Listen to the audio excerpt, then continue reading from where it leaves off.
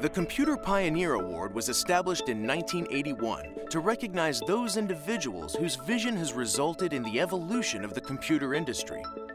A silver medal is presented to exceptional individuals who have contributed significantly to the development of the computing field. Dr. Peter Kogge has been a tireless innovator in the field of computer architecture. At various times, he has also been a teacher, researcher, mentor, and administrator. He graduated from Notre Dame in 1968 and went on to complete his PhD in electrical engineering at Stanford in 1973. Later, he went to work for IBM, where he researched specific architectural artifacts.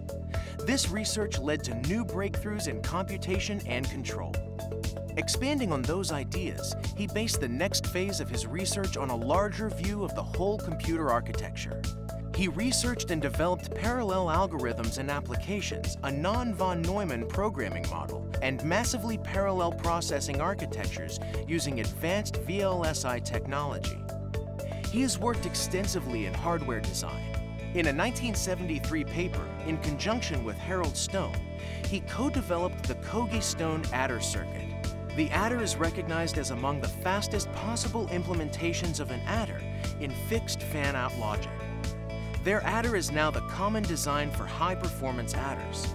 Also, his classic book on pipelining is uniformly recognized as the first formal text on pipelining as a computer architectural technique. Since the late 1980s, Dr. Kogge has focused on single VLSI chip designs, integrating both memory and logic into processing in memory, or PIM architectures. His Execube chip was among the world's first multi-core chips and demonstrated the computational and energy efficiency of the PIM architecture. Some of this work included efficient parallel processing topologies, control strategies, and chip floor plans, allowing for inherently low-power CPU architectures. His work on these designs also necessitated the development of direct and efficient software models to support them, and the scaling of multiple chips to complete systems.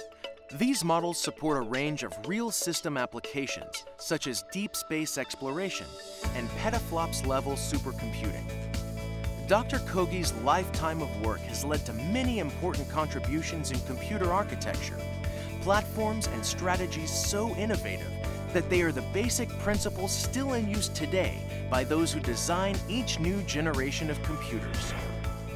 For his development of essential areas of computer architecture, Peter Kogge is a well-deserved recipient of the 2015 Computer Pioneer Award.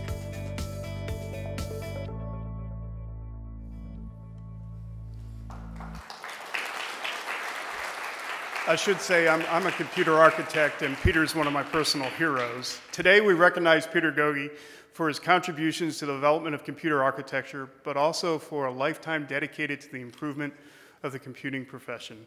Ladies and gentlemen, please welcome the recipient of the 2015 Computer Pioneer Award, Dr. Peter Kogge.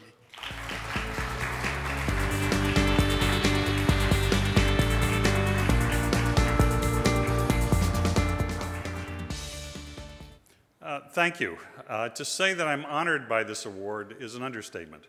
When I learned about the award, I looked up some of the meanings of the word pioneer just to get a sense of what it really meant, and I found a couple of interesting ones. Name of a NASA probe, the name of a Soviet children's political party, didn't fit, an organism that establishes itself in a barren area, first to enter or settle a region, earliest in the field of inquiry. Those were close, but not quite. I finally found a definition that I really liked. Small organized groups, such as soldiers, detailed to make roads, bridges, and what have you in advance of a main body. That really resonated to me. It was the closest in that it recognized the need for support and that very few people can do anything alone that leads to a major advance without help. However, I do have to note that pioneers, even if they're successful, there's no guarantee that the main body will follow them anytime soon. So the reason why this is important to me is that my real passion is for building, not programming or using computers. I really like building new and wacky machines and don't really care about what happens with them, other than I have to convince somebody to give me the resources to do that. So that requires a bit of understanding of the applications, and to convince somebody that this new road actually leads someplace. A bit of my history as to why I think I've been somewhat successful at this is I was lucky enough to go to work at IBM's Federal System Division in their heyday for the first half of my career, where new, absolutely fascinating, extraordinarily complex problems, short schedules, tight constraints were the norm. Working in small, focused, continually changing teams was my day-to-day life.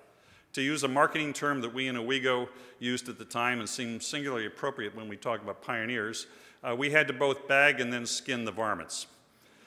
And so this is where many of the accomplishments listed before were achieved. And in fact, one of my best friends from that era is here tonight with me. There's one other aspect of my life that I think is important to this idea of pioneering. One other impression that we often have of a pioneer when we think of it is that somebody who does something in a relatively straightforward fashion with perhaps lots of hard work, but using just basic tools. My loving wife of 44 years, a teacher and a librarian, has a motto, simple things are best. And I've come to agree wholeheartedly with her. Most of my accomplishments have started with the decision that the current technology was simply too complicated either for me to understand or to actually do something with. So, in fact, it always amazes me the degree to which some of the truly gifted people I know can handle real complexity in their head. I can't. I've always had to find a way, a simpler way, to try to simplify things down to the point where I could explain it to others in my small group, and then we could all go off, validate the ideas with real work, and get working designs. So if I'm to accept this award, I feel I must do so in honor of all those other small pioneering groups who have built the really new roads to places we've never been before, often before we all realize that we may want to go there. So with that, I thank you. Congratulations. And please get into graphics for this.